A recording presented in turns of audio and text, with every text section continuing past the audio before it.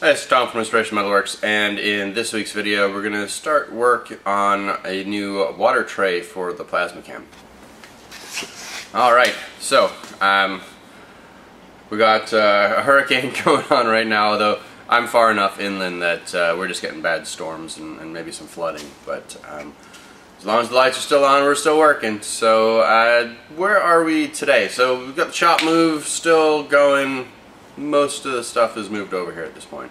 There's just a few things left, and then it's more around an organization thing. You know, we're still figuring out where things are going to go and how it's going to work. But actually, the lathe is up and running. I cut a couple of parts on it yesterday. I will be cutting a batch of parts today while I'm at it, so I may have that running in the background. But those parts cut so quickly that I almost need to be just attending to that. And the other part is the plasma cutter. So many of you, or some of you may know that I've had a water table on my plasma cutter for about 3 years now. In fact, there's a really bad video of it. I'll put it up one of these sides here. A link to it. But you know, there were some real design shortfalls that I made at the time. So let's talk about those. Let's talk about some of the things you need in order to make a water tray or water table, whatever you want to call it, make it more usable. So the first thing is, on my original table, I used whatever material I had. I was, you know, very set on a zero cost, or I wasn't spending any more money to make this table.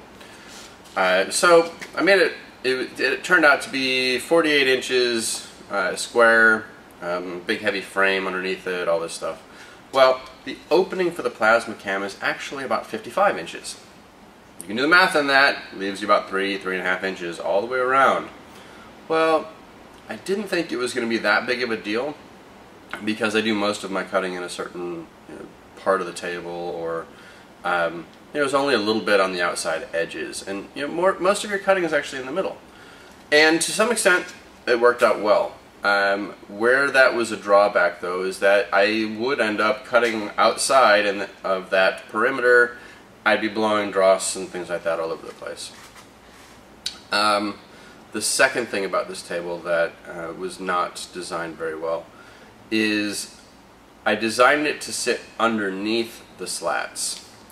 And what I mean by that is it was completely below the slats. Well, that meant that there was about a 5-inch gap between, and actually closer to 6 inches when you add the points.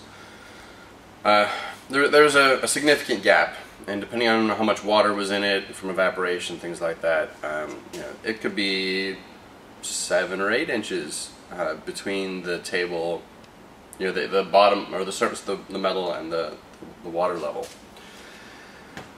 That was great for collecting and catching the dross, but it meant that there was still an awful lot of smoke, right? So you really want the table to be within about 1 or 2 inches of the material being cut. Right? You want it to catch as much as it possibly can. And the last part about this table that I hadn't done very well was, frankly, it just didn't seal up really well. I mean, it was fine as far as, well, actually, let me take that back. It sealed up very well. There were no leaks. In the 3 years I had it, I never had a single leak. But I didn't put a drain in it or anything like that. I just slapped this thing together.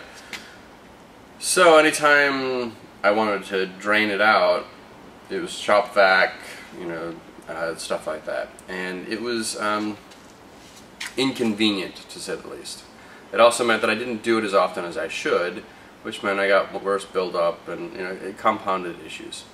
So the new version of this is designed to basically to alleviate all of those issues. Right now it's upside down on the table because I'm welding part of it still.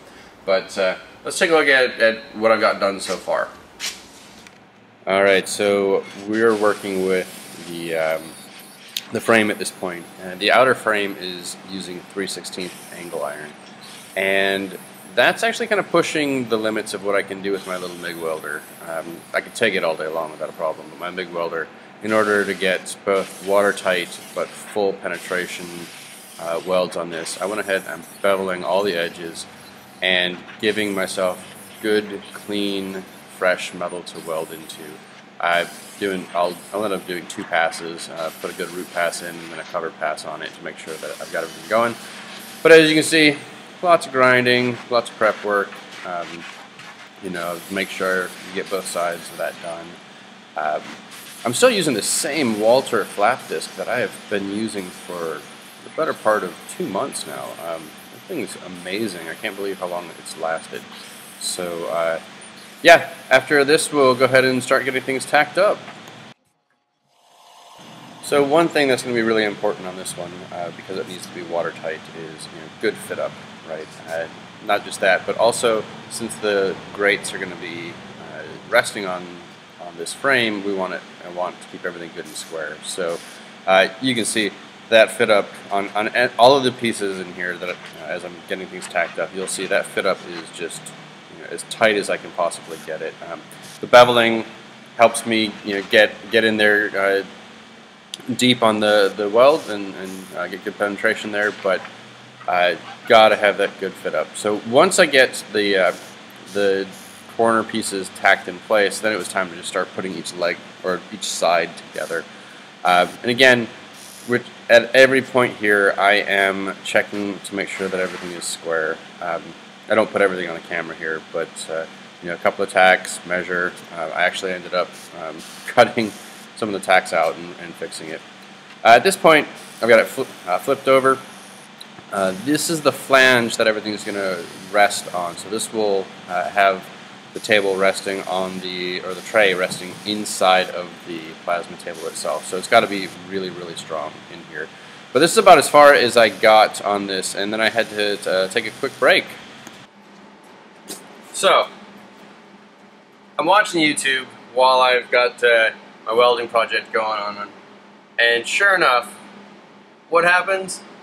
Well, my friend Jim Bollinger over at Do Right Fabrication, somebody who I turn to for help on welding stuff, he calls me out completely. Like I don't know the cardboard trick. Alright buddy, I see how it is. I got you.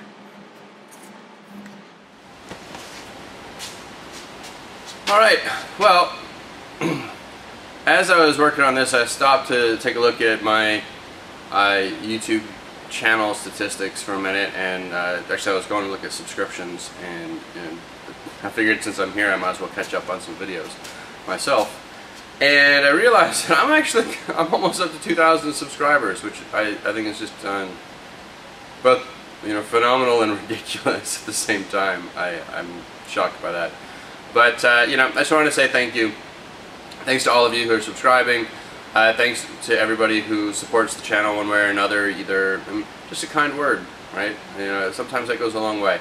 But really appreciate that. And if you weren't aware, I do have Patreon. I have a Patreon page set up now. If you guys are interested in doing that, you can check that out. I'll have a link to that as well. With that, let's sign off. This is already kind of a long video.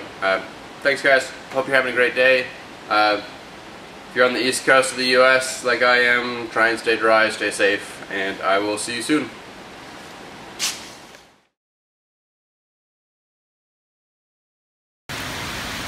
So it's not just the lodge that's flooding, that's Fuquay Springs right now. Or should we call that Lake Fuquay? I mean look, that's a picnic table. It's up to the...